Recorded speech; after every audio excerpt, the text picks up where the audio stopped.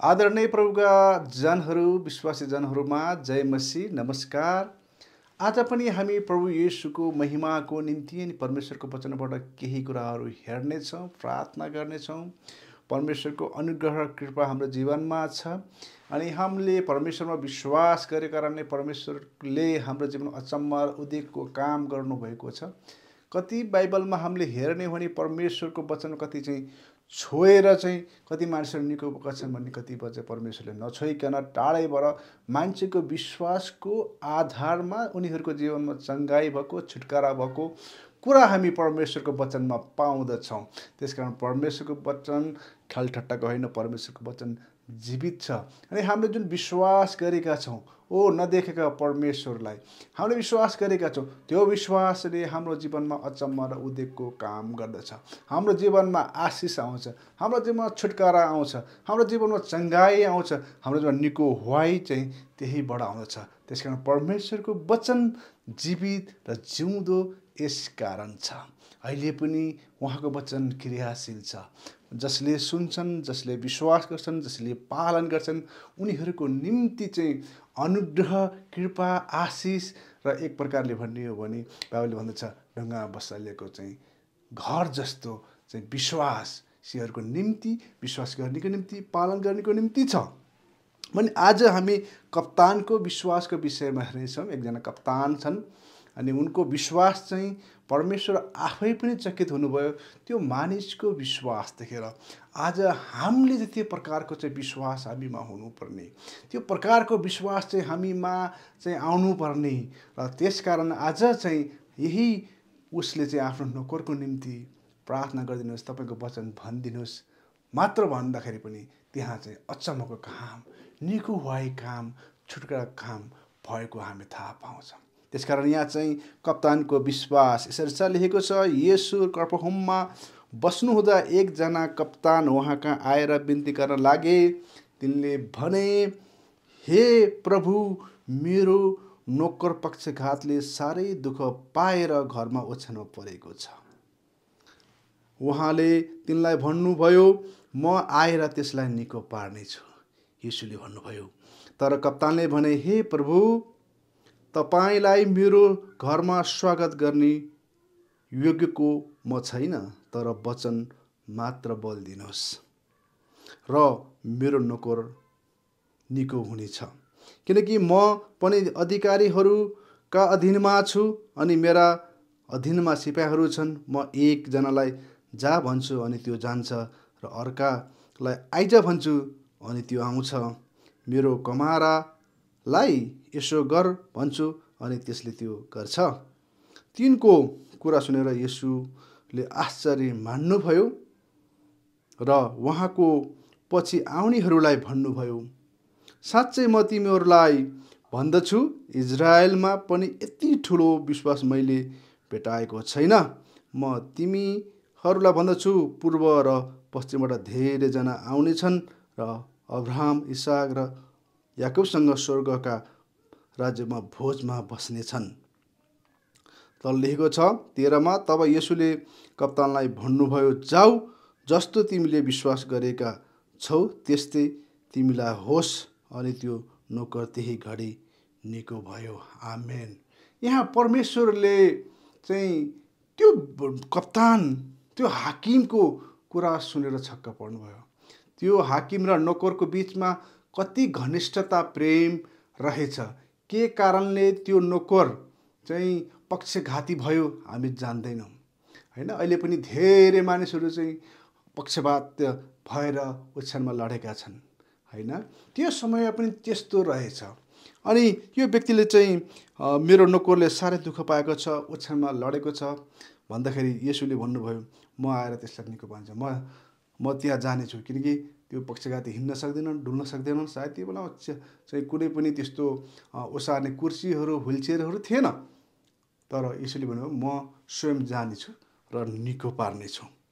अनि ती व्यक्तिले चाहिँ परमेश्वरको वचन उनले बुझेका थिए, परमेश्वरको बारे सुनेका थिए अनि परमेश्वरले चाहिँ कस्तो काम गर्नुभएको थियो उसले काहीँ न काहीँ देखेको वा सुनेको केही न केही हुनुपर्दछ। उनले भन्छन्, हे प्रभु तपाईँ मेरो घरमा स्वागत गर्ने योग्यको म छैन। उनले आफूलाई नै एउटा नम्रता प्रकारले चाहिँ प्रस्तुत गरेको, नम्र भएर चाहिँ म योग्यको छैन भनेर उनले प्रस्ताव गरेको। एक प्रकारले चाहिँ भनौँ परमेश्वर जस्तो पवित्र परमेश्वरलाई मेरो घरमा कसरी स्वीकार्ने, त्यो मेरो घर त्यो योग्यतामा छैन। सायद उनले जीवनमा धेरै आफ्नो पापहरू सम्झे होलान् वा के भयो हामी जान्दैनौँ, तर त्यो प्रकारले उनलाई चाहिँ ऊ आफू होचिएको र परमेश्वरलाई उचालेको हामी यहाँ थाहा पाउँदछौँ। अनि उनले भन्छन् तपाईँको वचन बोलिदिनुहोस्। आज धेरै मानिसहरू चाहिँ चङ्गाइको निम्ति धेरै ठाउँमा कुद्छन्, अगमवक्ताकोमा, चङ्गाइ गर्ने ठाउँमा, प्रोग्रामहरूमा, विभिन्न ठाउँहरूमा चाहिँ मानिसहरू गएको हुन्छन्। त्यो नजानु मैले गलत भनिनँ, तर यहाँ बाइबलले प्रश्न भन्दछ तर वचन मात्र बोलिदिनुहोस्। परमेश्वरको वचन जब हामी घोषणा गर्छौँ, बोलिदिन्छौँ भने मानिसहरू यहाँ निको हुन्छन्, मानिसहरू निको हुँदछन्। यहाँ चाहिँ वचन बोलिएको छ। जब वचन मानिसहरूले सुन्छन् अनि उनीहरूमा परमेश्वरको वचनले काम गर्छ। अनि उनले भन्छन् प्रभु तपाईँले वचन मात्र बोलिदिनुहोस्, तपाईँ जानु पर्दैन, मेरो घर त्यो चाहिँ योग्य घर छैन, तपाईँले वचन मात्र बोलिदिनुहोस्। उनको त्यो प्रकारको विश्वास कसरी आयो? आज धेरै मानिसहरू पढ्दा, प्रार्थना गर्दा, उपवास बस्दा, विभिन्न प्रकारले हुँदा पनि उनीहरूको त्यो प्रकारको विश्वास आएको देखिन्न। तर यो व्यक्तिको बिचमा चाहिँ उनले बोल्दा परमेश्वर तपाईँले बोलिदिनुहोस्, मेरो नोकर निको हुनेछ, तपाईँको वचन बोलिदिनुहोस्, तपाईँको मुखाग्र बिन्दुबाट तपाईँले बोलिदिनुहोस् भन्दाखेरि चाहिँ त्यहाँ अचम्म प्रकारको काम भएको हामी थाहा पाउँछौँ। उनले भन्छन् म कसैको अधीनमा छु अनि मेरा पनि अधीनमा धेरै व्यक्तिहरू छन्। उनले भन्छन् म अधिकारीहरूको अधीनमा छु अनि मेरा अधीनमा पनि सिपाहीहरू छन्, नोकरहरू छन्। अनि उसलाई जा भन्छु त्यो जान्छ, आइज भन्छ त्यो आउँछ। उनले यो प्रकारको अधिकारको कुरा चाहिँ यहाँ गरेको हामी थाहा पाउँछौँ। कुनै पनि कप्तानले चाहिँ सिपाहीलाई हराउँदाखेरि त्यो सिपाहीले मानेन भने चाहिँ ऊ कारवाहीमा पर्छ, होइन? त्यसकारण कप्तानले त्यो भनेको मान्नुपर्छ। उनले चाहिँ भन्छन् यो रोगहरू, यो बिमारहरू चाहिँ तपाईँको अधिकारमा छ भनेर उसले बुझेको छ। त्यसकारण तपाईँले वचन मात्र बोलिदिनुहोस्। तपाईँ निको बनाउने परमेश्वर हुनुहुन्छ। हे प्रभु तपाईँ निको बनाउनुहुन्छ, चङ्गाइ गर्नुहुन्छ। त्यसकारण तपाईँले उसले आफ्नो कप्तानलाई जा भनेर बोल्दा उसको त्यो कप्तानले त्यो नोकरहरू जान्छ, सिपाहीहरू जान्छन्, आइज भन्छ आउँछ उसको बोलीले। तर यो रोग र बिमार, यो पक्षघातमा पनि बोलिदिँदाखेरि चाहिँ त्यहाँ चाहिँ चङ्गाइ भएको, निको भएको हामी थाहा पाउँछौँ तल पदमा पढ्यौँ भने। त्यसकारण चाहिँ अधिकारसँग सम्बन्धित छ। उहाँसँग सबै अधिकारहरू, सबै वैभवहरू, सबै कुरा उहाँको अधीनमा छ, उहाँको अधिकारमा छ। र उहाँ चाहिँ सर्वशक्तिमान परमेश्वर हुन्छ। सबै कुरा उहाँमा सम्भव छ, कुनै कुरा पनि असम्भव छैन उहाँ। र उहाँले जे बोल्नुहुन्छ त्यो गर्नुहुन्छ, उहाँको वचन अनुसार नै यो सारा संसारमा भइरहेको हामी थाहा पाउँछौँ। अनि यो कुरा सुनेर चाहिँ येशू चाहिँ आश्चर्यचकित हुनुभयो, आश्चर्य मान्नुभयो भनेर लेखेको छ। र उहाँको पछि लाग्नेलाई उहाँले भन्नुहुन्छ साँच्चै म तिमीहरूलाई भन्दछु इजरायलमा पनि यति ठुलो विश्वास मैले भेटाएको छैन। आज तपाईँ र मैले चाहिँ परमेश्वरलाई नै आश्चर्य बनाउने प्रकारको विश्वास तपाईँ र ममा आउनुपर्छ। उहाँप्रति हामीले त्यो विश्वास गर्नुपर्छ। उहाँको वचनमा अध्ययन गर्नुपर्छ। उहाँको वचनले के भन्दछ, उहाँमा कुन अधिकार छ, सबै अधिकारहरू उहाँमा छन्। त्यसकारण हामीले चाहिँ त्यो प्रकारको हामीमा विश्वास भयो भने परमेश्वर पनि आश्चर्य मान्नुहुन्छ।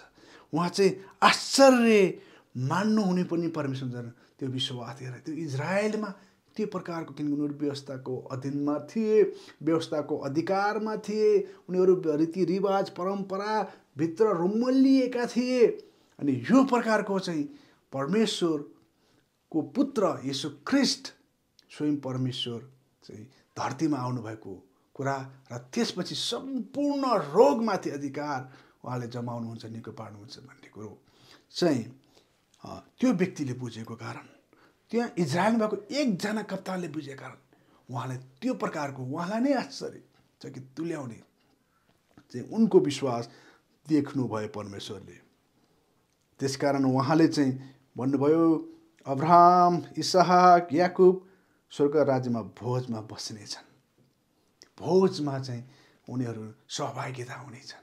एक प्रकारको परमेश्वरमा उसले विश्वास गरेर, परमेश्वरमा उसले चाहिँ आफ्नो विश्वासलाई एकैचोटि होइन एक प्रकारले विस्फोटन भएको देखिन्छ। अनि त्यसले चाहिँ ऊ आफू पनि उद्धार र मुक्ति पायो, साथसाथै आफ्नो चाहिँ नोकरलाई पनि उद्धार मुक्ति साथसाथै चङ्गाई उसले दिएको हामीले प्राप्त गर्छौँ। अनि योसँग चाहिँ केसँग तुलना गरेको छ नि, तर राज्यका सन्तान बाहिर अन्धकारमा फालिनेछन्, त्यहाँका मानिसहरू रुनेछन् र दारा किट्नेछन्, तर उहाँको राज्यमा विश्वास नगर्नेलाई चाहिँ यो हुन्छ भनेर लेखेको छ। अनि यी कप्तान चाहिँ त्यसपछि जान्छन्। अनि गएपछि चाहिँ अनि यसुले जाऊ भन्नुहुन्छ। अनि उहाँले जस्तो चाहिँ तिम्रो विश्वास गरेका छौ त्यस्तै तिमीलाई होस् भनेर उहाँले भन्नुहुन्छ। त्यस कारण चाहिँ परमेश्वरले चाहिँ विश्वास अनुसार काम गर्नुहुन्छ। तपाईँसँग सानो विश्वास छ भने पनि त्यसले ठुलो काम गर्छ। र कहिलेकाहीँ हामी चाहिँ यसै नै आश्चर्यचकित तुल्याउने हामीले विश्वास परमेश्वरमा गर्नुपर्छ, उहाँको वचनमा गर्नुपर्छ। हो धेरै कुरा विश्वास गर्नलाई हामीलाई गाह्रो अप्ठ्यारो हुन्छ, परिस्थिति हाम्रा चाहिँ टेढामेढा हुन्छ, परिस्थितिहरू चाहिँ ले साथ दिएका हुँदैनन्। त्यस्तो अवस्थामा पनि परमेश्वरले चाहिँ काम गर्नुहुन्छ हाम्रो विश्वास अनुसार। अनि त्यस्तै नै हुन्छ। तपाईँ र मैले विश्वास गरिदिँदाखेरि कसैलाई चङ्गाई, कसैलाई उद्धार मुक्ति होइन, कसैलाई शान्ति चाहिँ हाम्रो परमेश्वरको वचनद्वारा हुन्छ र परमेश्वरको इच्छा अनुसार, उहाँको योजना अनुसार हुने गर्दछ। अनि त्यही नोकर त्यही घडीमा निको भयो। यहाँ चाहिँ हामीले धेरै प्रकारको चाहिँ यो कप्तानको विश्वासको बारेमा हामीले पढ्यौँ। उनको विश्वास गहिरो थियो, एकदम गहिराइमा थियो होइन, विशाल थियो, अचम्म पार्ने प्रकारको थियो। आज तपाईँ र मेरो विश्वास पनि त्यही प्रकारको हुनुपर्ने छ। उहाँ चाहिँ हाम्रो विश्वास अनुसार काम गर्नुहुने परमेश्वर। तपाईँले जुन प्रकारको विश्वास गर्नुहुन्छ त्यही प्रकारको तपाईँ र मेरो जीवन हुन्छ। तपाईँ र मैले चाहिँ जुन प्रकारले विश्वास गर्ने, काममा होस्, सेवकाइमा होस्, अरू विभिन्न कुरामा, शारीरिक कुराहरूमा हुनसक्छ, वा विभिन्न परिस्थितिमा हामी कस्तो प्रकारको विश्वास गर्छौँ र त्यस्तै प्रकारको अवस्था हुन जाँदछ। हामी चाहिँ चङ्गाइमा हामी विश्वास गर्छौँ भने चङ्गाइ हुँदै जान्छ। हामी चाहिँ उन्न आशिषका कुराहरूमा विश्वास गर्दै जान्छौँ भने आशिषका कुराहरू हुँदै जान्छन् होइन। अनि जस्तो प्रकारले चाहिँ विश्वास अनुसारै हुने गर्छ। त्यसकारण परमेश्वर चाहिँ अचम्मको परमेश्वर हुन्छ। उहाँको वचन क्रियाशील छ, दुईधारे छ, उहाँको वचन शक्तिशाली छ। हुन्छ, हामी प्रार्थना गर्नेछौँ। तपाईँहरूको केही प्रार्थनाको विषयमा हामीसँग पठाउन सक्नुहुन्छ, कमेन्ट गर्न सक्नुहुन्छ। हामी तपाईँको निम्ति प्रार्थना गर्छौँ। परमेश्वर, हामी तपाईँलाई धन्यवाद दिन्छौँ आजको वचनको लागि। तपाईँको वचन शक्तिशाली छ। यो कप्तानको विश्वास अति सामान्य भनौँ पनि होइन, अद्भुत प्रकारको थियो, अद्वितीय प्रकारको थियो। अनि जसले पनि विश्वास गर्न सक्छन् सामान्य प्रकारले, र उनको यो विश्वास असामान्य थियो। अनि परमेश्वर आफै पनि आश्चर्यचकित हुनुभयो। यस्तै प्रकारको विश्वास हामीलाई दिनुहोस्, हामीलाई बढाइदिनुहोस्। हामीमा तपाईँको वचनमा चाहिँ यो कुरो छ प्रभु, हामीलाई गहिराइमा लग्नुहोस्। किनकि विश्वासको कारणले राएको दाना जस्तो विश्वासले चाहिँ पहाड उखल्ने होइन चाहिँ भन्ने कुरो चाहिँ बाइबलमा हामी प्राप्त गर्छौँ। प्रभु, हाम्रो यो विश्वासलाई तपाईँले फल्दै फुल्दै वृद्धि गराउनुहोस् भन्ने प्रार्थना गर्छौँ परमेश्वर पिता। अनि सबै रोग र बिमारहरू भएकालाई चङ्गाइन्छ। जो अहिले पक्षघात भएर जो कोही हुनुहुन्छ उहाँहरूलाई तपाईँले छुनुहोस्, चङ्गाइदिनुहोस्। पवित्र आत्मा तपाईँले काम गर्नुहोस्। जसरी उहाँमा यो प्रकारको त यो पक्षघात भएको व्यक्ति चाहिँ निको भएको छ, तपाईँ परमेश्वरले यस्तै नै पक्षघात भएका व्यक्तिहरूको निम्ति हामी आज प्रार्थना गर्नेछौँ। विभिन्न कारण हुन सक्छन्, त्यो चाहिँ ब्लड प्रेसरको हाईको कारण हुन सक्छन्, अरू विभिन्न प्रकारले चाहिँ हुन सक्ला। तपाईँ परमेश्वरले यसघरि उहाँहरूमा त्यो प्रकारको विश्वास गर्नुहोस्। हामीलाई कप्तान जस्तै हाम्रा चाहिँ उहाँहरूलाई साथ दिने सहकर्मीहरू तपाईँले चाहिँ उपलब्ध गराइदिनुहोस् भने प्रार्थना गर्दछौँ। सबै आदर, सबै महिमा, सबै प्रशंसा तपाईँलाई भएको होस्। तपाईँले आफै काम गर्नुहोस्। तपाईँको वचन शक्तिशाली छ, तपाईँको वचनमा चङ्गाई छ। तपाईँले बोल्नुभयो, भन्नुभयो अनि त्यस्तै नै भयो। त्यो मानिसको विश्वास अनुसार त्यो नोकर निको भयो भनेर हामीले चाहिँ आजको पाठबाट थाहा पायौँ। परमेश्वर, हामीलाई पनि तपाईँ परमेश्वरले हाम्रा अवस्था परिस्थिति कति बेलामा चाहिँ मानिसहरूले यो हुन सक्दैन, असम्भव कुरा हो भन्ने रहँदा पनि तपाईँ परमेश्वरको तपाईँले चाहिँ आफ्नो वचन बोलिदिँदा, वचनभित्र गहिरोमा जाँदा चाहिँ परमेश्वर तपाईँले आफै काम गर्नुहुन्छ। त्यसको ठिक उल्टो चाहिँ काम हुँदछ। तपाईँ अद्भुत र अचम्मको परमेश्वर। हाम्रो त्यो चाहिँ पोजिटिभ प्रकारको, सकारात्मक प्रकारको हाम्रो विचारहरू तपाईँले हालिदिनुहोस् भने प्रार्थना गर्छौँ। तपाईँले आशिष दिनुहोस् अनि प्रभु तपाईँको अनुग्रह कृपा हाम्रो जीवनभरि जसले हेर्नुहुन्छ उहाँको जीवनभरि राखिदिनुहोस्। येशूको नाममा आमेन, आमेन। हुन्छ, तपाईँहरूलाई धेरै धन्यवाद छ। अनि यसमा चाहिँ एउटा सानो कुरा जोड्न चाहन्छु। अनि केही वर्ष अघि मेरो बुवा पनि ब्लड प्रेसर हाईको कारणले चाहिँ यस्तै प्रकारको चाहिँ व्यक्ति पक्षघात जस्तै होइन उहाँ चाहिँ लड्नुभयो। अनि त्यसपछि हामीले चाहिँ हस्पिटलमा राख्यौँ। अनि मैले चाहिँ देश विदेशमा रहेका विभिन्न व्यक्तित्वहरूलाई, अगुवा लिडरहरूलाई चाहिँ प्रार्थनाका विषय सामाजिक सञ्जालबाट गर्दाखेरि उहाँ चाहिँ 7 दिनभित्र नै उहाँ निको हुनुभयो। अनि परमेश्वरलाई महिमा भएको होस्। साथसाथै अहिले चाहिँ उहाँ चाहिँ आफ्नो काम गर्नुहुन्छ, अति सामान्य हुनुहुन्छ। सामान्य प्रकारको उहाँको अहिले जीवन चाहिँ हामी जस्तै हुनुहुन्छ। त्यसका असरहरू त अलिअलि हुन सक्छन्, तर पनि उहाँले अहिले खेतीपाती गर्ने विभिन्न कामहरू गरिरहनु भएको छ। परमेश्वरले त्यहाँ चाहिँ देश विदेशबाट मानिसहरूले परमेश्वरको वचन घोषणा गरिदिएको कारणले, त्यहाँबाट आएर मान्छेहरूले चाहिँ प्रार्थना गरिदिएको कारणले अनि हामीले पनि निरन्तर रूपमा प्रार्थना गरेको कारणले उहाँ चाहिँ 7 दिनभित्रै निको भएको मैले चाहिँ मेरो आँखाले देखेको छु। अनि परमेश्वरलाई धन्यवाद भएको होस्। अनि तपाईँ चाहिँ यस्तै रोग र बिमार हुन्छ भने आफ्नो विश्वासलाई परमेश्वरको वचनमा चाहिँ आधारित बनाउनुहोस्। परमेश्वरको चाहिँ वचनले चाहिँ हाम्रो जीवनमा अचम्मको काम गर्छ। विश्वास अनुसार नै हुँदछ। त्यसकारण विश्वास वचनमा आधारित हुनुपर्छ। र परमेश्वरले तपाईँहरू सबैलाई यस साँझको समयमा आशीर्वाद दिनुभएको होस्। तपाईँको दिन एकदम राम्रो रहेको होस्। परमेश्वरको अनुग्रह, कृपा, शान्ति तपाईँको जीवनमा रहेको होस्। धन्यवाद। जय मसीह।